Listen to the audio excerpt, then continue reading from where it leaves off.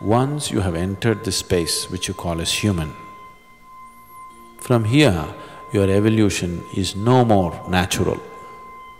It has to be conscious.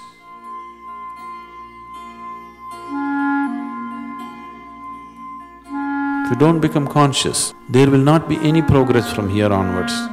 Monkeys can progress, man cannot progress. He can only progress consciously. Somewhere, nature trusted your intelligence. Nature believed that with the intelligence that you have, anyway you will choose the higher, not the lower. But you've been trying to beat nature's trust, but it's not possible.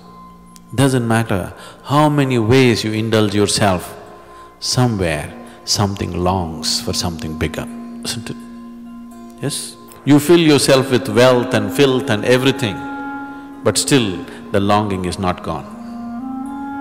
So, when the longing becomes unbearable, you seek. When you seek, can't you seek that which is within yourself by yourself? You can, but it's an uncharted path. Because it's an uncharted path, if you go by yourself, you know what happened to Columbus? He wanted to come to India and landed up here. It was an uncharted path, isn't it? Simply by accident he landed in this continent. We are only hearing about those who landed somewhere. Do you know how many never landed anywhere? Yes? Thousands of sailors who set forth never landed anywhere.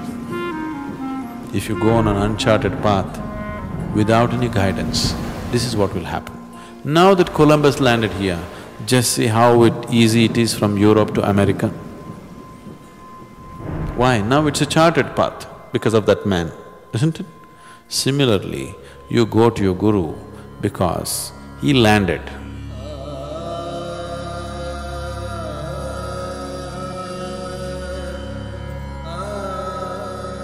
Now, using his experience is a good thing. Can't I do it by myself? You can, but we don't know how many lifetimes you will take by yourself. Not that it's impossible, you may just do it in a moment also, you know. You may just land up there, we don't know. But 99% of the people will just get lost and washed away. That's why a Guru has come. Guru is just a device. Guru is not a person, this must be understood. Only when you begin to experience me as something more than a person, only then I am your Guru, till then I am not.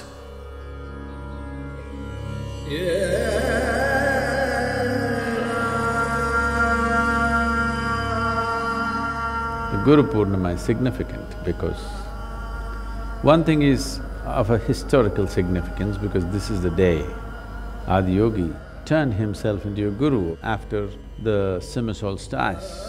This first full moon has a certain impact. It is generally considered as a day of grace, and that is the day the first Guru chose to teach.